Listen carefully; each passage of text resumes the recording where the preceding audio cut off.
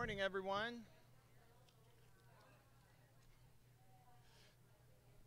Good morning, everyone. If everybody would like to kind of congregate to the middle, you can feel free to have a seat. If you prefer to stand, feel free to do that. We're going to go ahead and get started on things.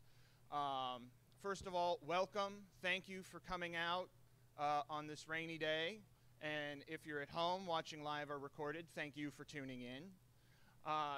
We're gathered here today to talk about funding in Ohio, which sounds like a very boring topic, except for the way it impacts all of us so much. The bill that they're working on right now would hit schools, it would hit libraries, townships, cities, everybody. So we're gathered here today to learn more so we can do more. We have Cynthia Peebles here from Honesty for Ohio Education. She's going to give us kind of a rundown of what's happening funding-wise.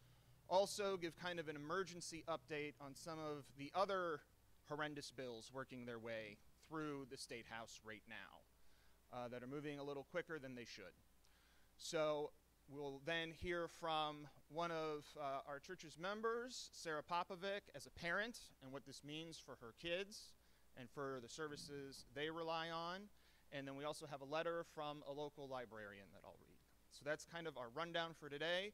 For folks that are here in person, the most important info, if you walk out that door and to the right, you'll find the bathrooms, as well as a water fountain. So if you feel the need for a bio break, simply arise and go. Also, over here where the TV is where there's paper and pens to write letters. So as you're hearing Cynthia talk, or Sarah, or from the letter, and you feel ready to write, there's the paper, there's the clipboards and pens.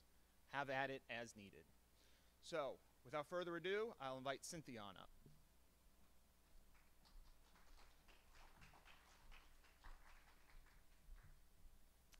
Good morning, everyone. Thank you, Brian.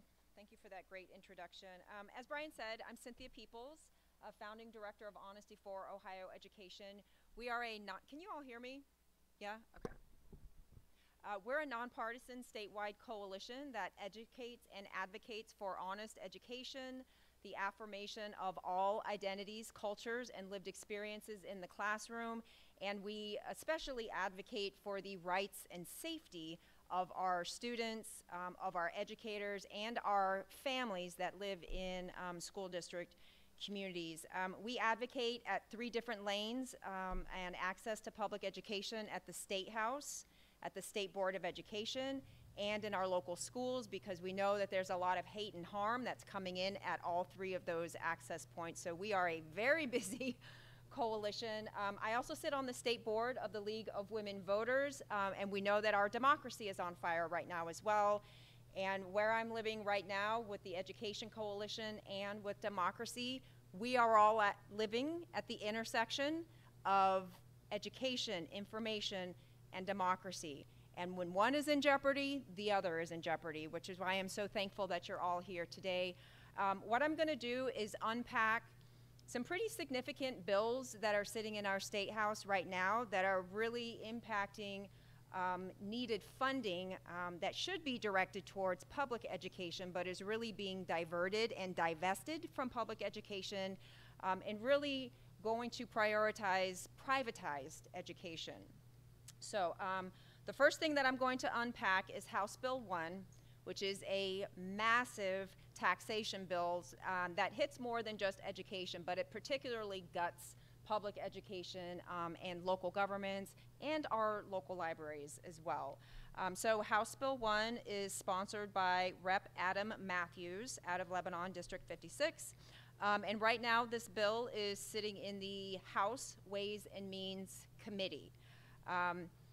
First thing that you all need to know is that this bill is having a hearing on Tuesday, this Tuesday at 2:30 in room 122. And I tell you this because it is a hearing that is inviting all testimony. So they will hear proponent testimony, interested party testimony, and opponent testimony. So this is our opportunity as voting Ohioans, as tax-paying Ohioans, and as concerned Ohioans to have our voices heard about how we feel about this bill and how it's going to impact how we live in our communities and how we educate our students. So the first thing that this bill is going to do is essentially reduce the state income tax by $2 billion. One of the ways it's going to do that is it's going to change our tax structure from a graduated rate structure to a flat tax of 2.75. The graduated rate was actually instituted back in 1972 when we first came up with our state income tax structure. So it's going to move us from graduated to flat tax rate.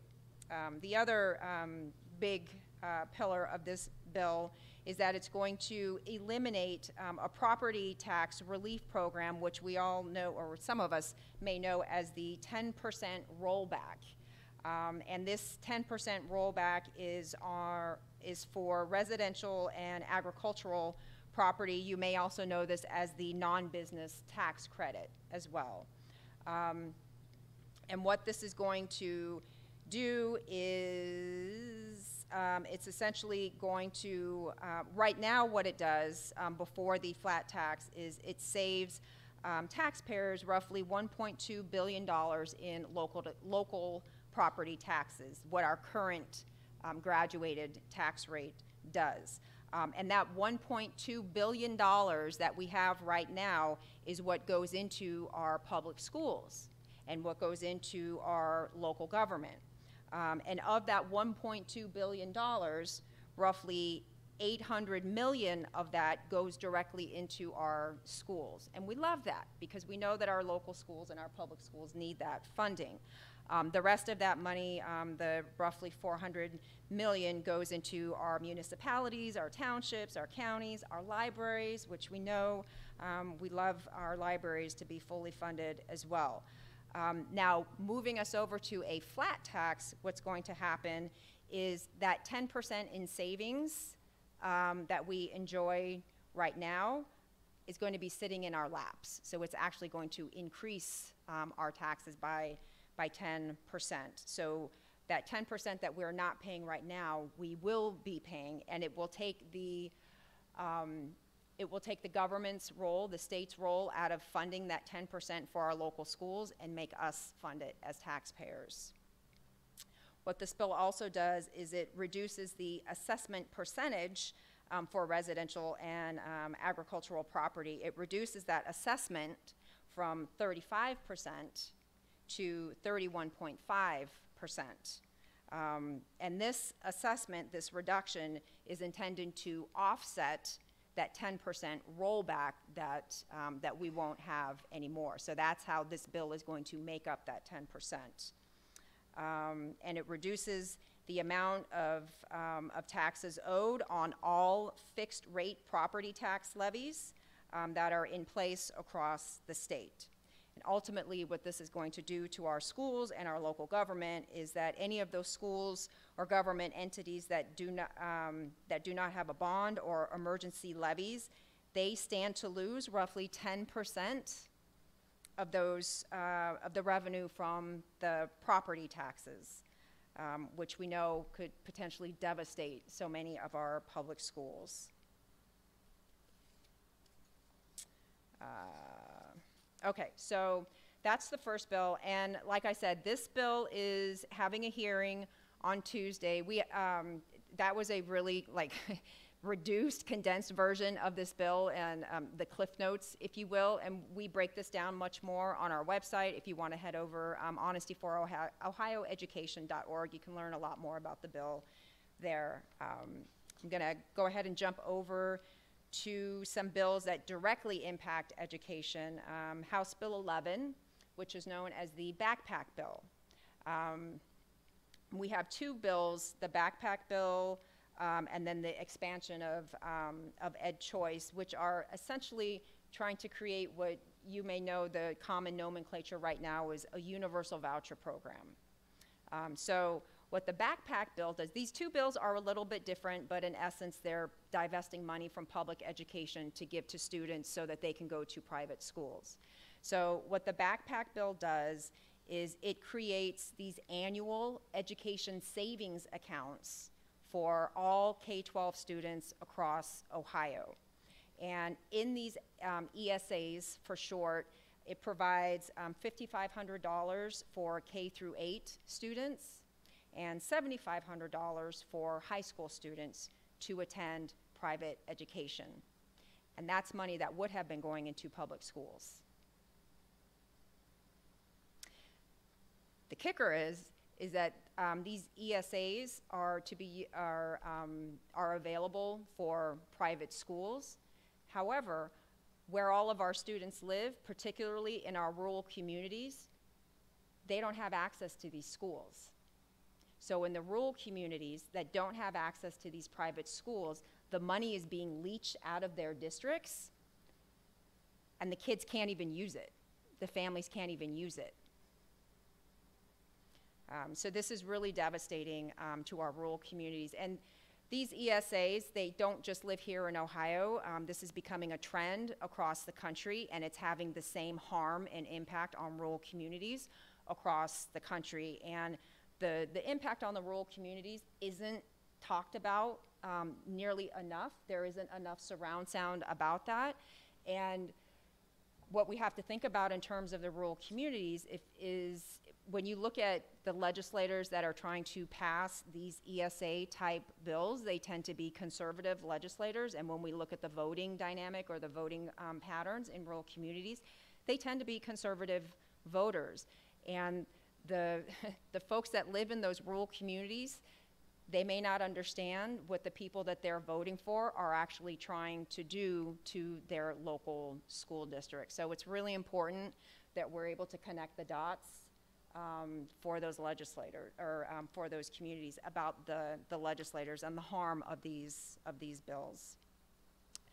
The backpack bill would also replace 3 current voucher programs that we have in Ohio right now, which is Ed Choice Expansion, and then the Cleveland Scholarship. So these ESA accounts would kind of become the voucher system, but called education savings accounts. This bill is up for a hearing on Tuesday, April 25th as well, at 4 o'clock. Invited opponent testimony. Again, we have a full landing page that breaks down all of the details of this bill, and we really lay out the harm that will happen, not only just to the rural districts, but across the state as well. Because what we have to remember is they're divesting public funds to pay for privatized education. Not all of our kids, even if the schools are in their communities, not all of our kids have access to those schools because private schools are very selective about who they admit into their schools for a whole host of different reasons. And they're using public funds to discriminate and be selective about who they actually educate.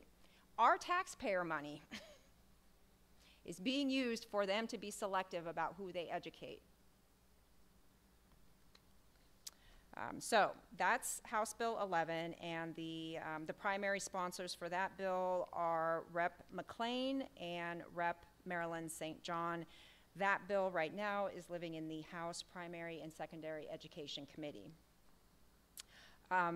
The other bill that's living in the Senate, so we have a bill in the House and we have one in the Senate, is the Ed Choice Expansion bill. And this bill is sponsored by Senator Sandra O'Brien. This bill lives in the Senate Education Committee. And this bill is not moving next week. Thankfully, I can't tell you how many bills I'm looking at next week. Thankfully, this one isn't moving. It has had several hearings, unfortunately, though. It's had the sponsor hearing, a proponent round, and then it's also had an interested party round back in early March, and hasn't really moved much since then, because some of the language and funding has been hardwired into our state budget, which I'm going to get to in just a second, which we don't love. But to unpack Senate Bill 11, essentially what Senate Bill 11 does is it increases access to vouchers for all K-12 students. So it's expanding what we know as Ed Choice and making every student across Ohio eligible for Ed Choice vouchers. And what that's doing is it's providing $5,500, similar to the backpack program, or the backpack bill. It's providing $5,500 for our K-8 students, and then $7,500 for our high school students. Again, when we look at divesting needed funds away from public education to put it to these private schools and these charter schools, you know, a lot of the justification is that our public schools are failing our kids, which they're not. This is a lot of misinformation and disinformation that's being spread around. And instead of fully funding and fully resourcing our public schools and helping support and reinforce what our educators and what our administrators are doing, they're pulling more money out of public education and trying to fund these alternative programs. So, like I said, this bill has not been moving too much since early March, but, and I'm going to segue straight into the state budget, what the state budget has been doing, the state budget is sitting in the House right now, and as of, I want to say, last week, part of this Ed Choice expansion has been written into the state budget. So, it doesn't necessarily make Ed Choice vouchers available to all K-12 students, but what it has done is that it has increased eligibility from families that are living at 300% above the poverty line to now it has raised it to families are eligible that live at 450% above the poverty line. So, which equates to about a family with like a $133,000 annual salary, you know, with 4 kids. So it's, the Ed Choice was really for our lower income families, impoverished families, and now it's increased that quite a bit. And again, it's offering those families $5,500 for K-8 and then $7,500 for our high school students. State budget also, are you all familiar with how the state budget kind of, how it's actually going to be operationalized, what that order of operations is? No? Okay.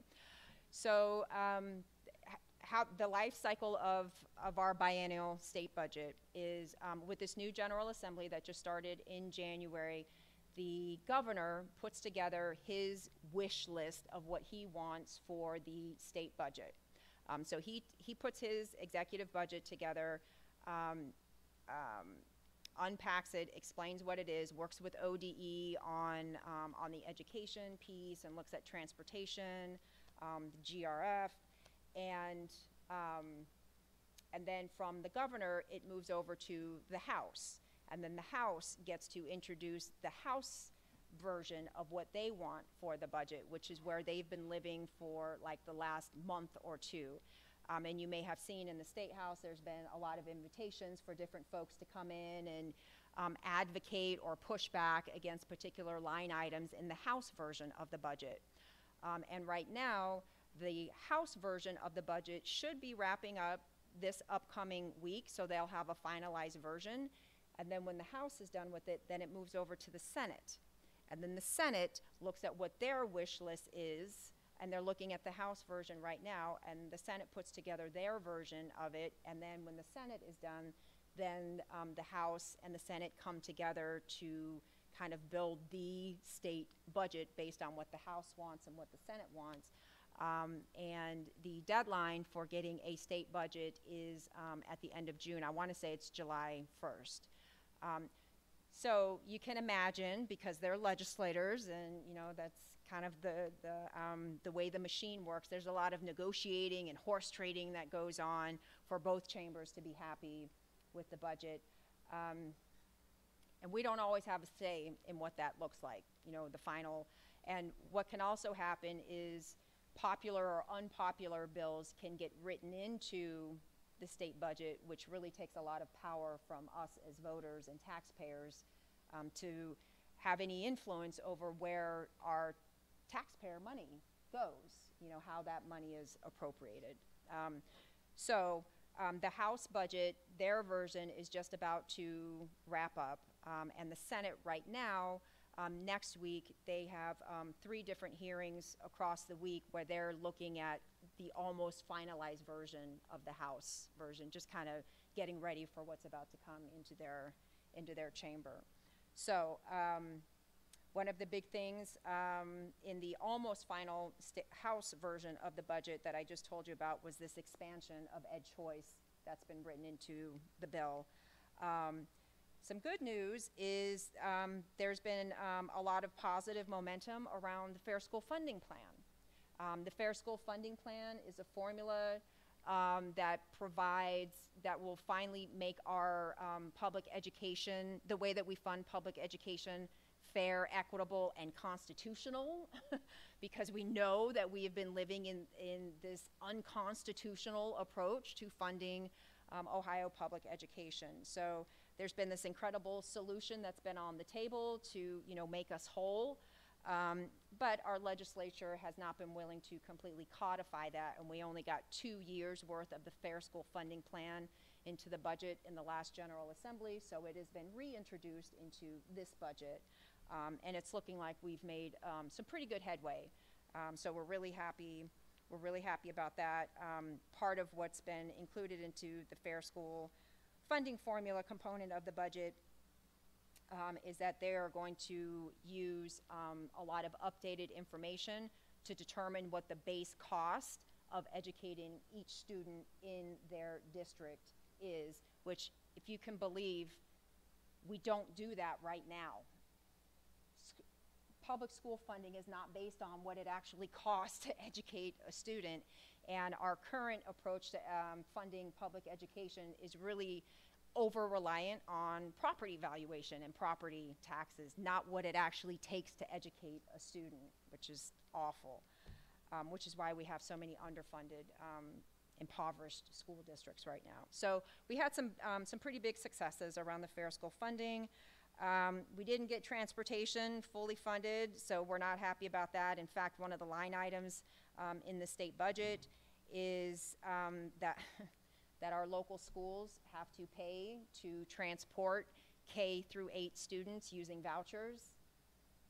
So we have to use public school transportation to transport those kids to their schools, which we already know public transportation is already so strapped right now. We're short on the vehicles, we're short on the drivers, so adding those additional routes, not only does it lengthen the time, but it also wears down on the vehicles as well. And if you're pulling more money out of our public education budget, that's less maintenance for those buses, in addition to being able to pay people to drive the buses. So not a great win.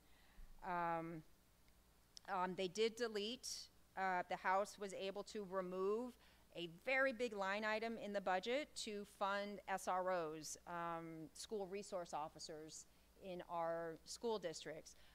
We know across the country that some of the solutions for the school shootings is to, here in Ohio, to harden our schools by arming our teachers and to flood our school districts with school resource officers, which for those of you that don't know, are essentially law enforcement, police officers, sheriffs that are in school districts all day, which can be pretty traumatizing for some of our kids that don't have a great relationship with law enforcement, you know, for some very systemic reasons.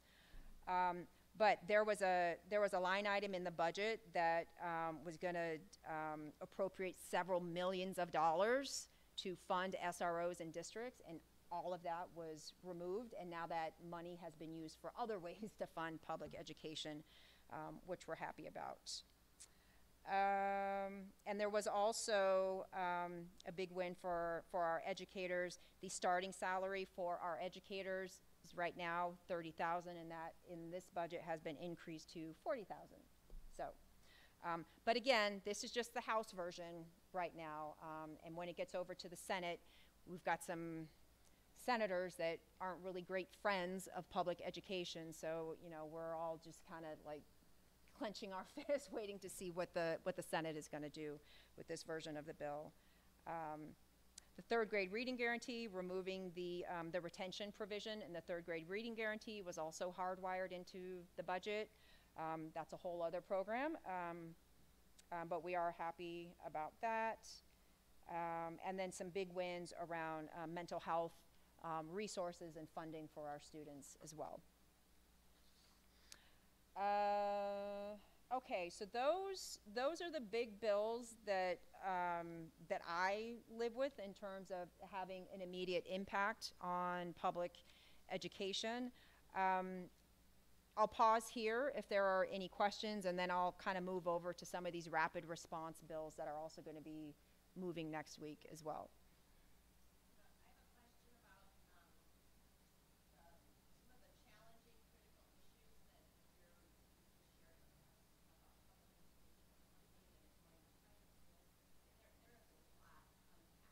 Yeah.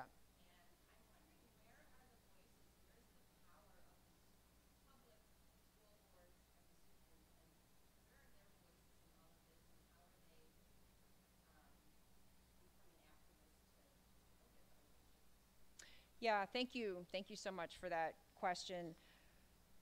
Yeah, probably the easiest place to start with that question is to be able to connect the dots on all of these issues.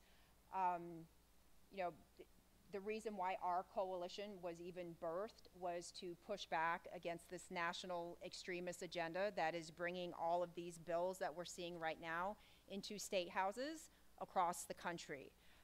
They all look like they're independent and disparate efforts, but they're all actually together. And it's the same national organizations that are coordinating it, that are funding it, that are writing the model legislation for it, copycat bills, as we know, these ESAs, these universal vouchers, you know, going into, you know, creating a flat tax. These are all things that are states to the south, particularly Texas and Florida, are doing. And you know, Texas and Florida around public education are really in a race to the bottom right now, and Ohio is running right after them, trying to race to the bottom with them, unfortunately. Ohio loves to take its cues from Governor DeSantis in Florida, which we hate. We've got this line now that what happens in Florida should stay in Florida. But I say that to say, our messaging around this is we have to look at it in its totality, because otherwise there won't be a coordinated effort around it. And we work closely with school districts, particularly superintendents and school boards, to make sure that they understand where this attack is coming from. We try to preview, you know, what's coming down the pipe, because we can see what the pattern is across the country, and help them understand what the bill looks like, what kind of traction it's going to have, and then give them the tools and the information for them to become advocates not only at their local school board, but also at the state house. Several of the bills that we advocate around and engage legislators around, we need the superintendent and the administrator voice, the treasurers. You know, we need the local voice that's in the school districts as well. And we have been able to carry a lot of those voices, carry those voices up to the state level. The school boards are pretty tricky, because the school boards, we know, you know, there's a spectrum of values and what those values are on school boards. And what we're seeing right now is that a lot of these extremist, harmful bills, they're not only living at state houses, they're being infused into school districts by way of school board resolutions, which is why we operated, you know, up high at the state level and then down low at the school boards, which is why it's so important that we pay attention to local school board races and understand who those candidates are, the values that they're bringing onto the school board, and what their intention is going to be once they get into those school boards. We've seen school board members that are very much, believe it or not, in favor of these vouchers. How can you sit on a public school board and be in favor of divesting public funds over to privatized education? But that's what part of this national agenda is. It's infusing and infiltrating public education with these extremist candidates, whether they're legislators or school board, elected leaders.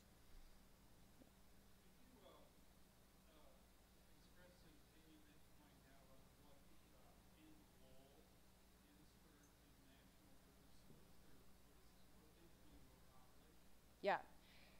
Yeah, that's a great question. And the end goal of these extremist policies and legislation is to create a flight out of public education to private schools.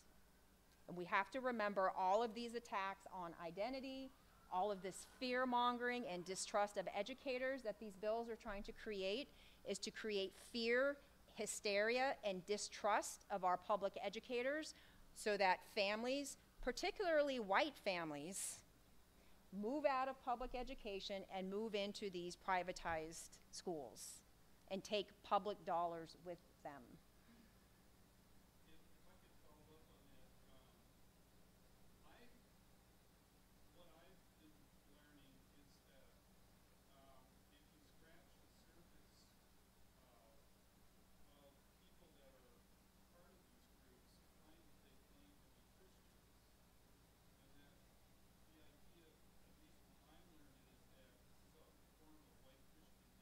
Yes.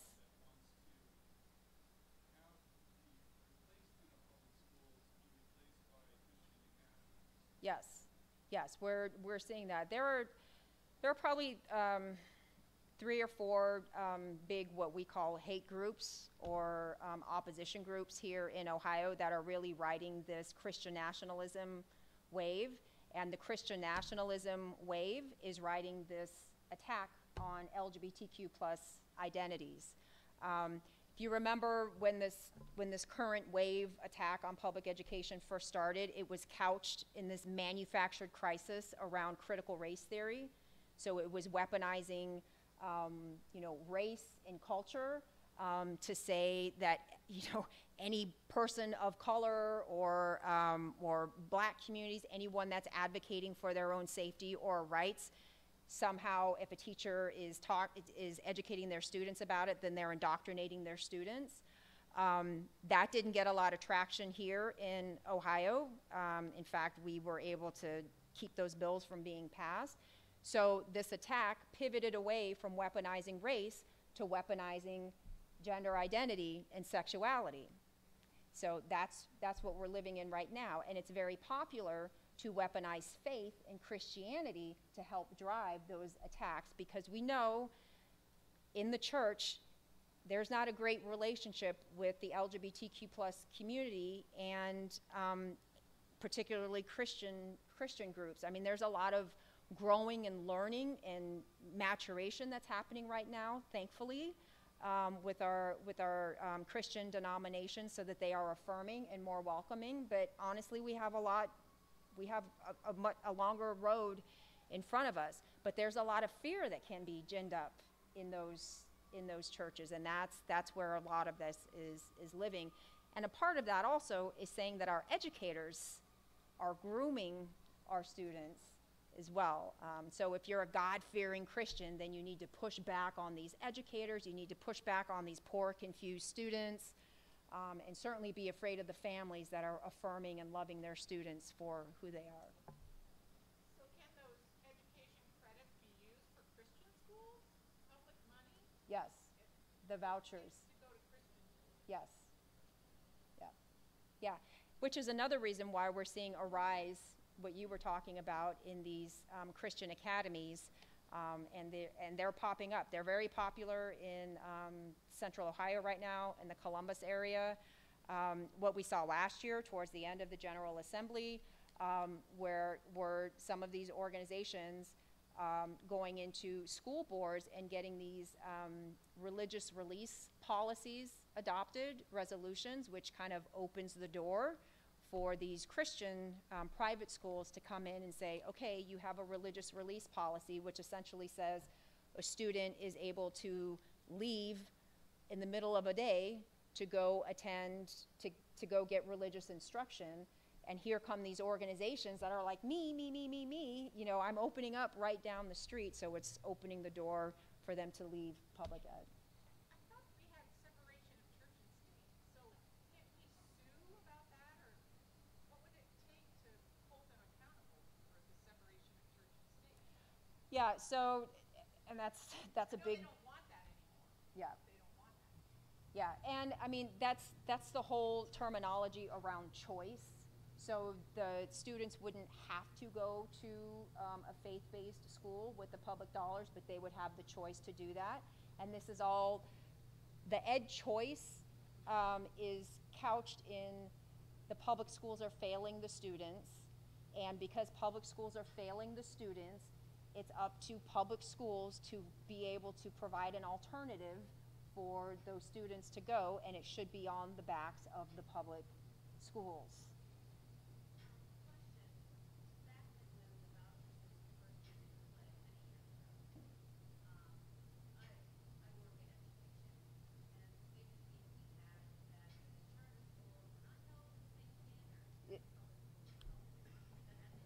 No, no, not at all. In fact, Can you repeat that question?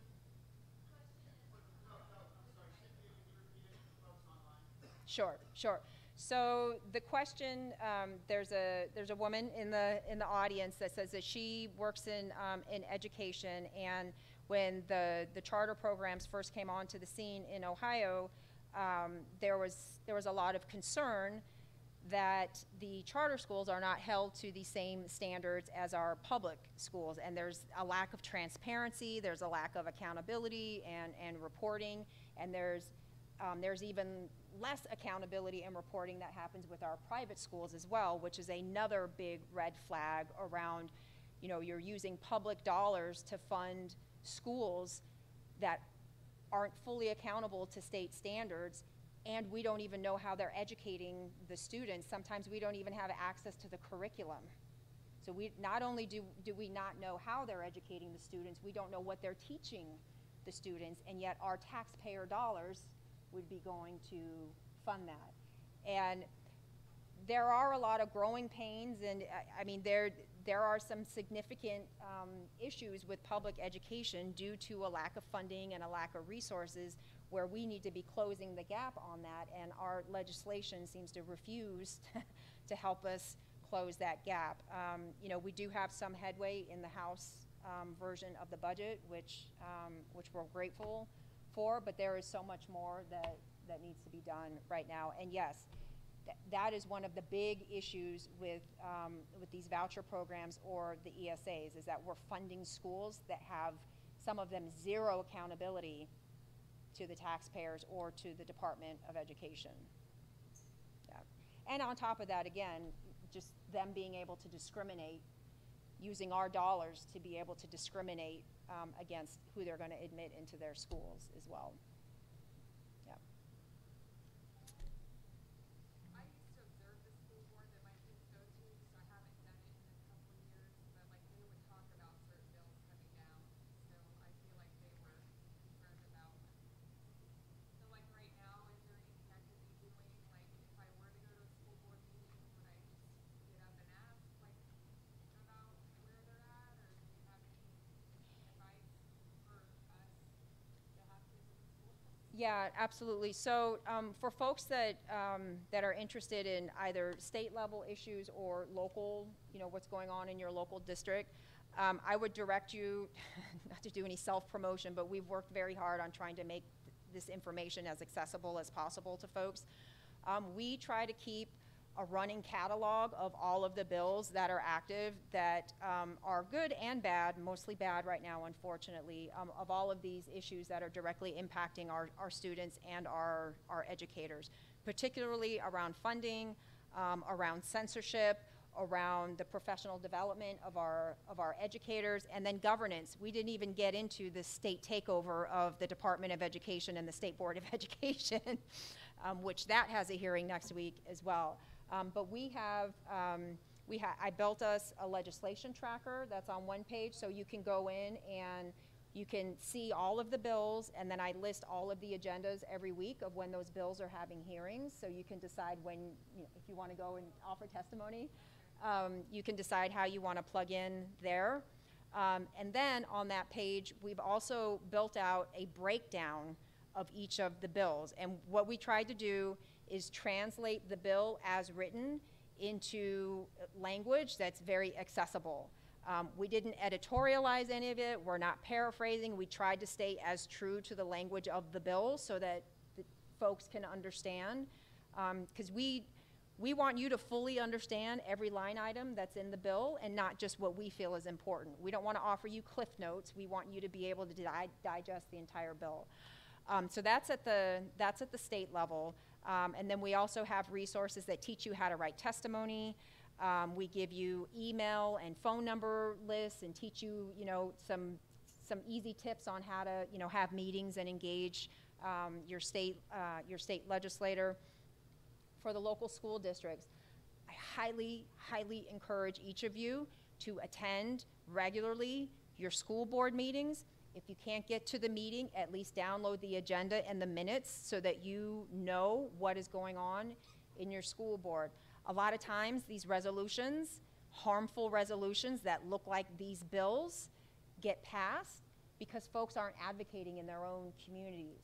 So the first thing I would say is attend your school board on a regular basis, read the minutes, look at what agendas are up for, or what resolutions are up for a vote, and then build relationships with your school board members, with your superintendent, and definitely with your educators.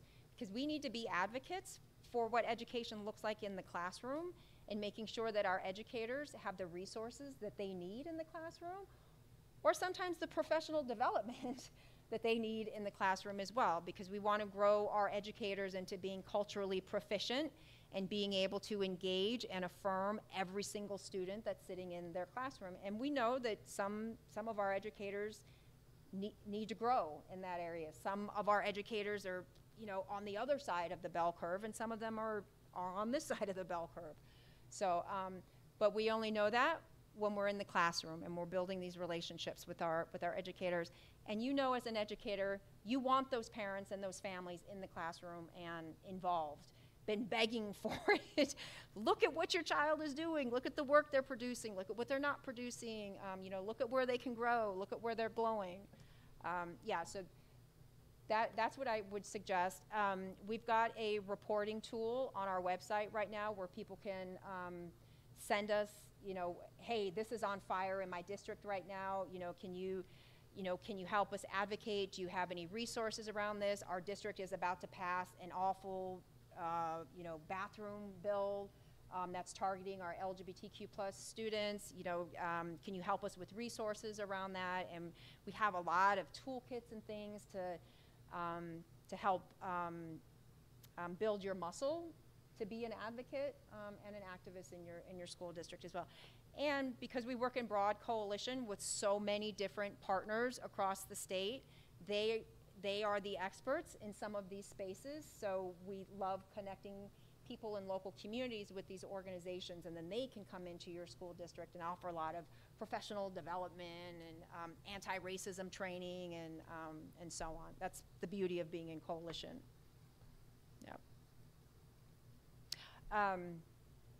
The one other, I want to get back to the question, what is the point of all of these attacks? And what we're seeing across the country, like I said, is eventually to cause this flight out of public education into privatized education. We know that we've had some elected leaders in the White House cabinet at that very high level that are very much in favor of privatized education. You don't have to look very far to our most recent Secretary of Education, Betsy DeVos, that was a huge champion of private education. So these attacks aren't new. This is just the most recent wave. And what the attacks look like right now, first it was critical race theory. We're indoctrinating our children. We're teaching our children to hate white people, which is not true. We're just trying to teach our students honest history so that they can be better and do better for our future. Sometimes that history and that truth is painful, but it's not to implicate or to say that you're responsible. It's just so that we all have an accurate and honest understanding of what happened so we can help healing and growth. And also those legacies of how we've lived in the past influence how we live today. Those systems, the legacies of our past, are very much alive in our institutions, our levels of government, how we apportion our, our congressional and state districts. So we live in our past. And then these attacks on LGBTQ plus communities. Since January, there have been more than 450 bills introduced attacking LGBTQ plus people, whether they're adults or whether they're students. 450 across the country since January. So that's where a lot of this harm towards our students in education is living, and ginning up that fear, riding this wave of Christian nationalism and using people's faith, weaponizing people's faith to do that. And then we're also seeing these funding arms, you know, around divesting public funds, the education savings accounts, and the voucher programs. A new attack that we're seeing right now is this wave of bills that's essentially creating this 3 strikes you're out around discipline. So trying to remove the rowdy, disruptive students, permanently expelling them from their districts and getting them, we've seen a couple of states already that have passed this, and we're seeing that this bill is getting introduced in more and more states. We know that so many of our students are still in pandemic recovery mode, and some of them will never be whole, you know, how they were prior to the pandemic. And we've even got so many of our educators that are still trying to heal themselves. And this is not the way. We don't remove our kids from education in order to help our students. But I did want to put that on the map. These discipline bills are popular as well. And then these state takeover bills, where we're moving our departments of education and our state boards of education into the laps of our governors, which we're seeing that right now too. We have 2 bills sitting in our House and in our Senate that are trying to accomplish the same thing, parallel tracks to make sure that that happens, which is not great either. What I want to do, I've eaten so much time. I do want to tell you about some bills that are moving next week in case you all want to advocate.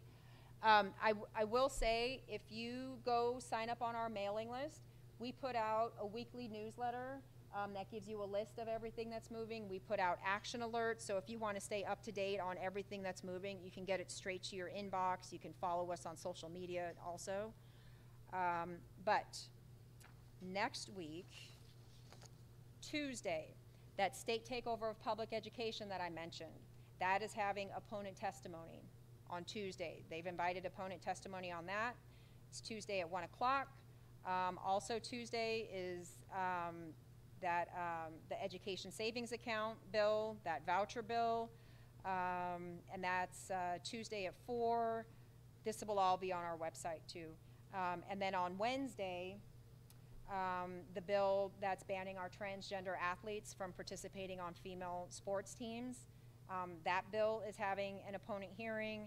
And then on Wednesday also at the very same time, happening concurrently, is a hearing for a bill that's banning gender-affirming care for our LGBTQ plus students. And I'll say both of these bills, to show you how gross and toxic these bills are. There's a provision in both of these bills that requires our educators to out our students to their families, regardless of the harm or danger that it imposes on those students.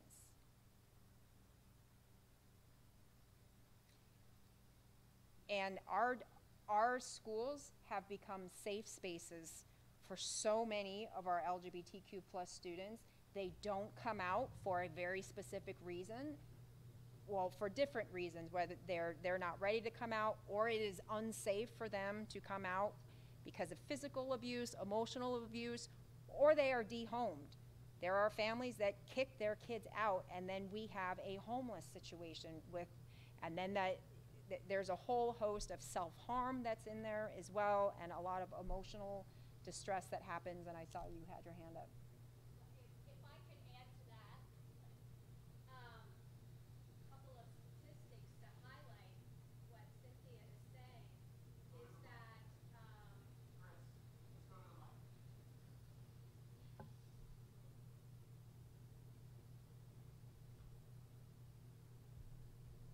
I'm shorter than you. So a couple of statistics to highlight the risk to sharing with parents, and I certainly see the side that children should be supported by their families, and we want parents to know. However, there's a statistic that says, and it's hard to pin down because it's hard to pin down homeless, but between 25 to 40% of homeless youth identify as LGBTQ. And keep in mind that in the general population, there's around 7% within the general population that identify as LGBTQ. So 25 to 40% is a huge number. And there were 3 federally funded studies that were done, one in New York City, one in Los Angeles, and one in Cuyahoga County, where youth in foster care between the ages of 13 to 17 were interviewed, and they found that between 31 and 33% of those youth in foster care identified as LGBTQ. I spoke with the Deputy Director of Children's Services in Cuyahoga County following that study, and because my background was in child welfare, I asked, could this high percentage be related to the fact that youth in foster care, having grown up in dysfunctional homes, may be confused about their identity? And she said she believes that that these children are truly identifying as LGBTQ. And our youth groups serve some of those youth who were kicked out of their homes and are now in supportive environments, and they're able to come to our support groups. So that's some validity to what you just said.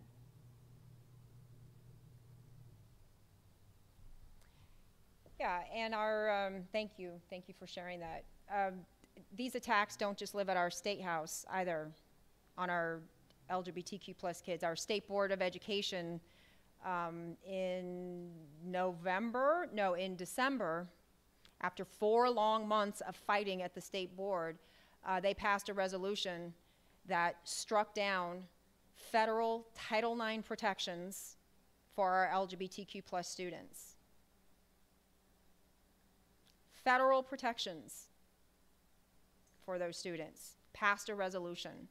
So what happens at the State House can happen at the State Board of Education, which is why it's so important that we stay plugged into the State Board of Education. We have some folks with some very concerning values that were elected and appointed to our State Board of Education. Some of those folks also repealed our anti-racism and equity resolution back in October of 2021. Yeah, so jumping back to the schedule, so we have 2 of those LGBTQ plus bills that will be, that have hearings next week. And then on Thursday, this resolution, House Joint Resolution 1, it will potentially be on the House floor for a full vote. HJR 1 was voted out of committee last week. For those of you that aren't familiar, HJR 1 is an initiative to raise the threshold for votes to 60% in order for us as citizens to be able to get a ballot initiative. And there are a few other provisions in HJR 1, but that bill is potentially going to be voted out of the House on Thursday. So the House, I want to say they're going to meet at 1:30 or 2 o'clock next week, Thursday. Before that, at 12:30, there's going to be a rally at a church which is very close to the State House, Trinity Episcopal Church. So if you all are interested in heading down south to Columbus, we're all going to meet in the church. There's going to be a march over to the State House, and then we're going to be in the State House, essentially demanding our that we have a high-functioning multiracial democracy and oppose HJR 1. Last week, Senate joint, gosh, was it last week? It was this week, oh my gosh, and I was even there for it. All my weeks are running together.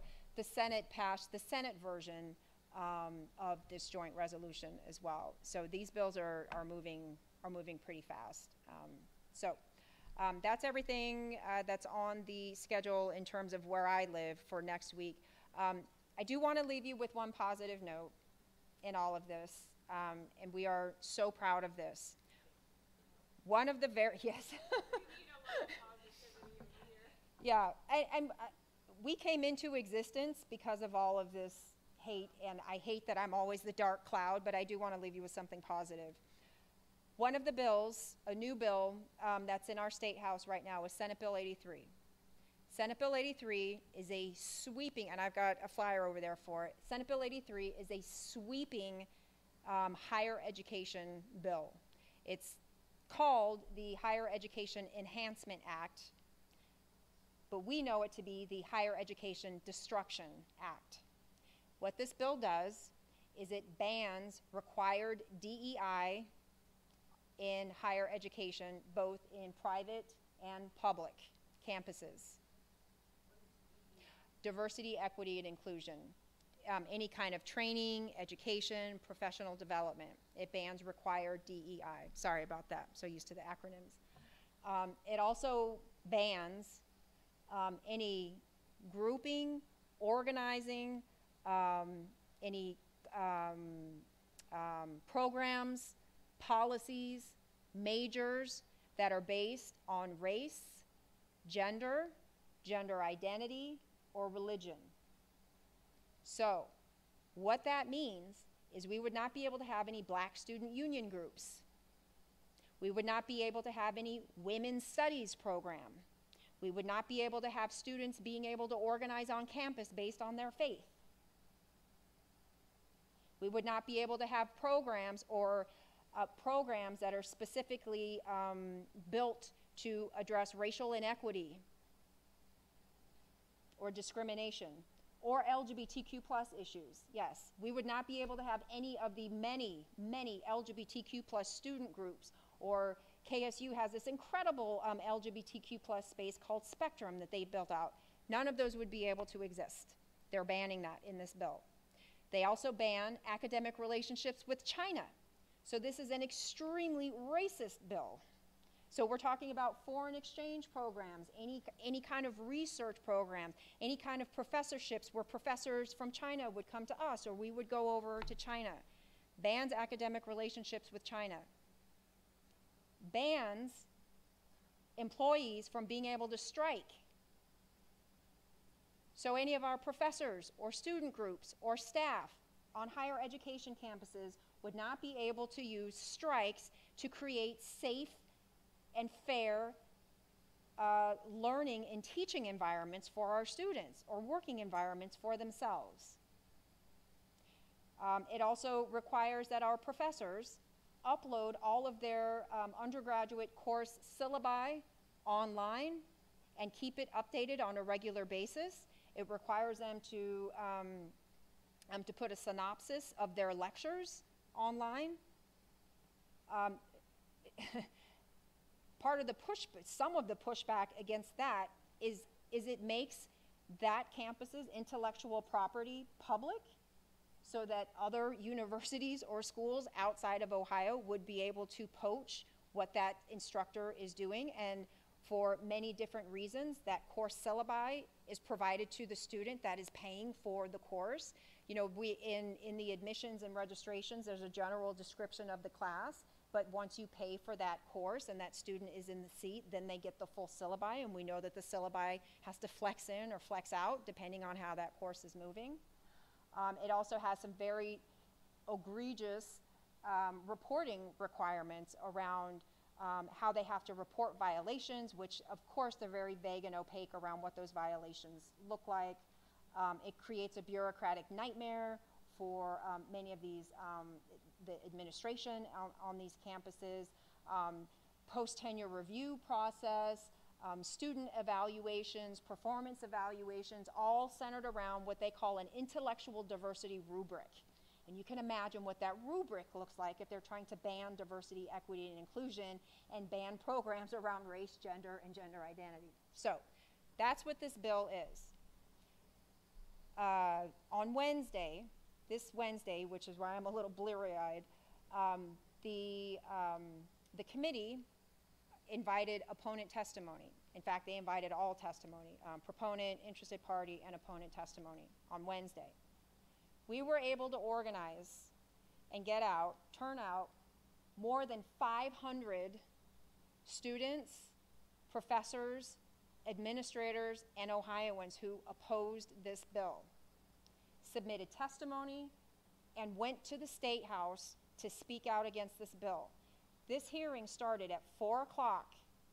It actually got going at 4:15 and ended at 11:38 in the evening. And we all stayed. There were so many people that turned out for this hearing that instead of creating like a separate room for the overflow, we filled up the rotunda. They had to bring a monitor into the rotunda and line up chairs.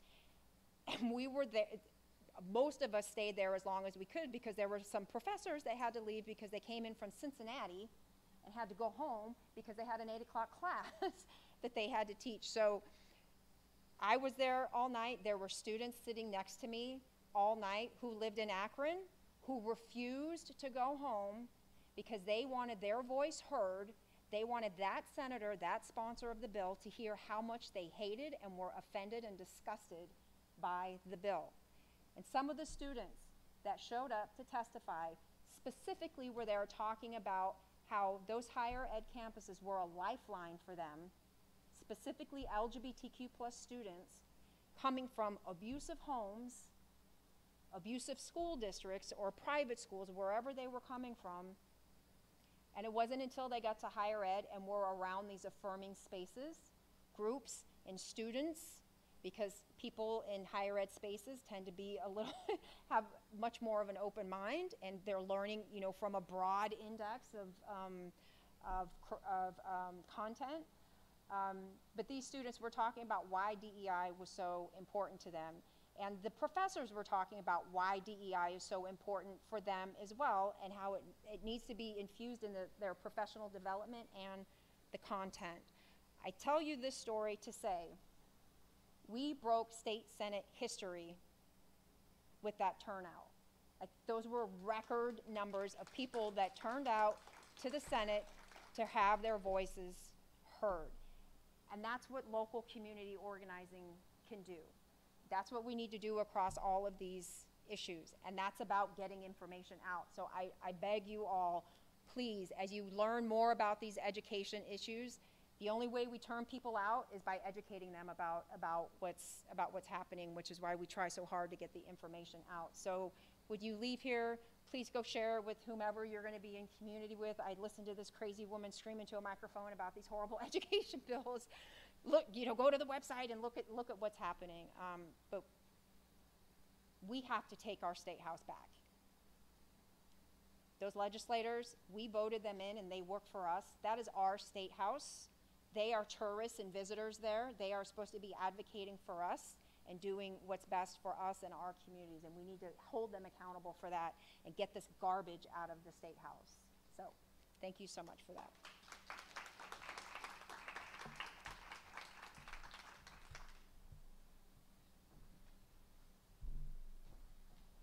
So I want to take a moment to thank you, Cynthia, for not just coming out here today, but for all you do. And we know you do a lot.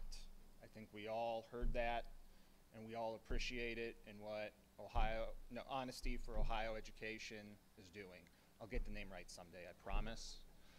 Cynthia also said she was scared of doing some self-promotion. We're not scared of promoting her, so please, if you're here in person, come up to the table, check out what they're doing. If you're online, I put the website up for them. You can see it at the bottom of the screen. Go check out the website nowish and see all the things that not only they're doing, but that we can do to do exactly what she said and take back our state house and make sure the values that we want Ohio to be governed by, that we want our children to be raised in and instilled with, are happening.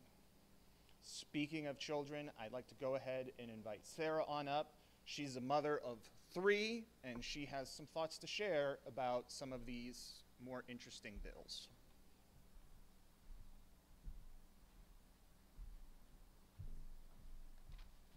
Well, yes, I'm the mother of the 3 children you hear in the hallway today, so thanks for having us, and thanks, Pastor Brian, for asking. I got to be honest, I'm not a public speaker. I get too emotional, so I'll keep it short because I'm already getting emotional. But this is why. This was a good challenge for me.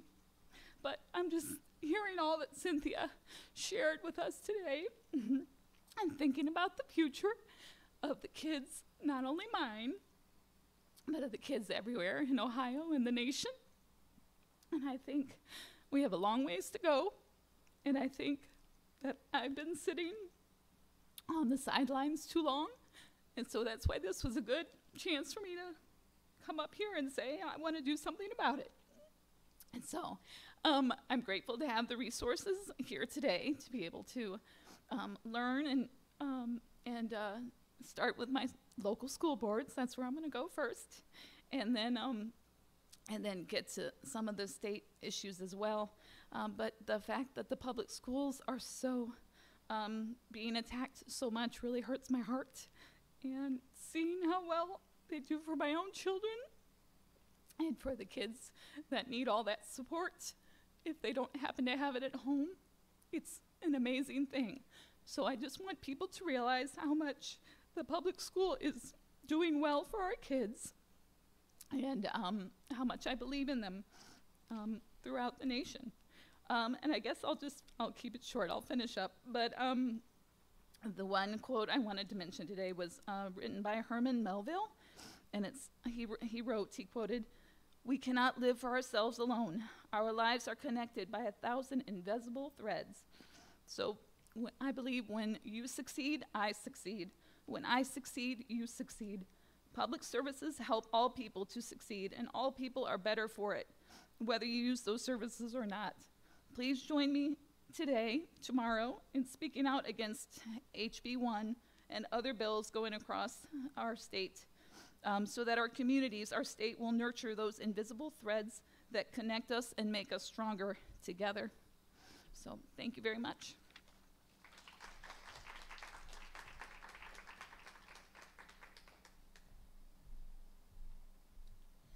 And then we also had made connections through a member of the church to a local librarian, but they couldn't be here today, but they sent in a letter, so I'm going to go ahead and read that. "Ohio's public libraries are the best in the country for a reason. Ohio public libraries are funded statewide by the Public Library Fund.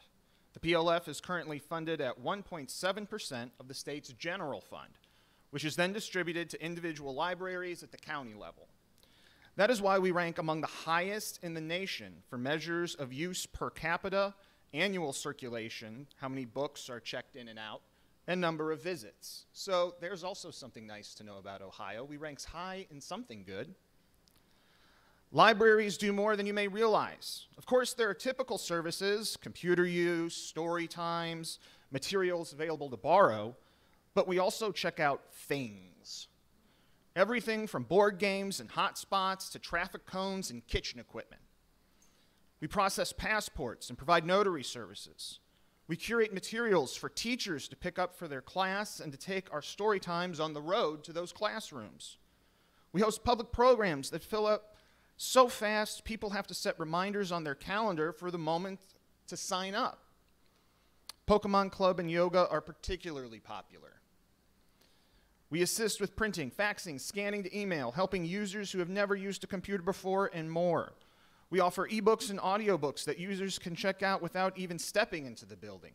We provide machines and technology that users may not be able to afford on their own. Oh my gosh, I was at the main Akron Public Library, and the whole bottom floor is nothing but 3D printers, t-shirt printing, vinyl printing. It's insane. Including, and she has it here, circuits, sewing machines, laminators, and computers with Adobe products. As with other public-funded institutions, libraries stand to lose a lot of money should HB 1 pass. The PLF would be reduced by $25 to $34 million per fiscal year. Many of the state's smaller libraries rely almost entirely on the PLF for funding because their voters will not pass local levies. The last time the PLF was defunded in 2009, libraries had to slash budgets, lay off workers, and scale back on patron services. Our citizens cannot afford to lose these resources again. And that is so true, especially for more impoverished areas and rural communities and urban communities. Libraries are a lifeline. I've lived in those communities and seen it. Same as we've heard about schools, about higher ed. We have to remember that, like I said earlier, this is a values battle. It's a battle of values over inclusion and supremacy. It's a battle of values over who should have how much. Cutting taxes to support the wealthiest Ohioans at the expense of the poorest Ohioans, at really all Ohioans, is not okay. Demonizing public servants just so you can get your ideological nonsense forced on students is not okay. Cynthia touched on SB 83. One of the most hypocritical things is the first line of that bill, saying that it's to promote intellectual diversity. Scroll down a few lines more, and it's a list of subjects that are banned. How in the hell can you ban something and say you're promoting intellectual diversity? It is the sheer hypocrisy and audacity that is so shocking. And it also can feel depowering. But what we have to remember is that we are empowered.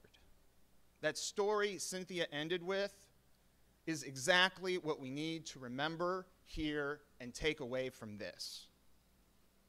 That when we all get together, when we all hold each other in our hearts and with our hands, we can move mountains. We can do great things.